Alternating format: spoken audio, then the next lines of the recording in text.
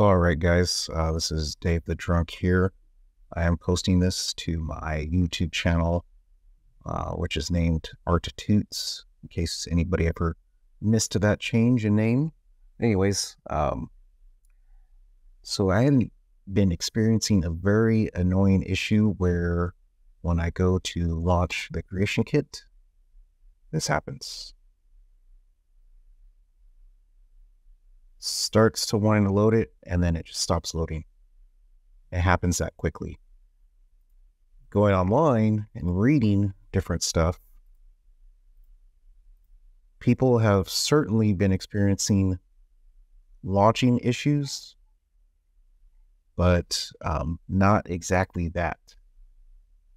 Usually the most common launching issue is that the CreationKit is not installed to the Starfield folder or the Game Pass issue.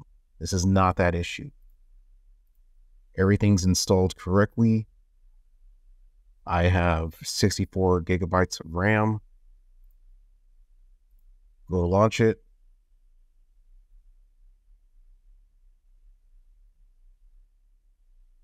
It's not launching. I went nuts. I wanted to pull my hair out and then shoot myself in the face. I even went as far as downloading something so that I can read the dump files, and that was completely not helpful at all. So anyways, this is what I found. This right here. When you launch the CreationKit, yeah, it creates the CreationKit.ini, but it also creates this one here. I don't know what all this business is, but for whatever reason, this ini, when I was last working in the CreationKit, this ini got corrupted somehow. So my suggestion, my solution, if you're experiencing launching issues, just try deleting that one. And so this is a good one that was made.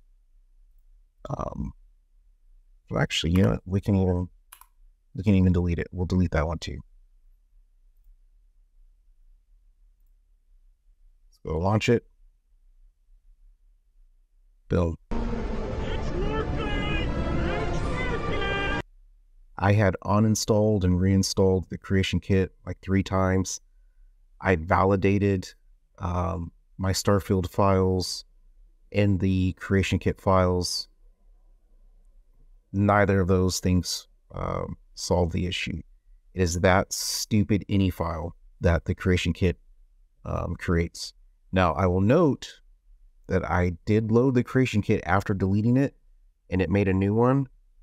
I closed it out and launched it again, and it worked. I don't know what I did, but somehow that ini file got corrupted somehow, or I don't know what happened. Somehow Palpatine returned. Yeah, that is that.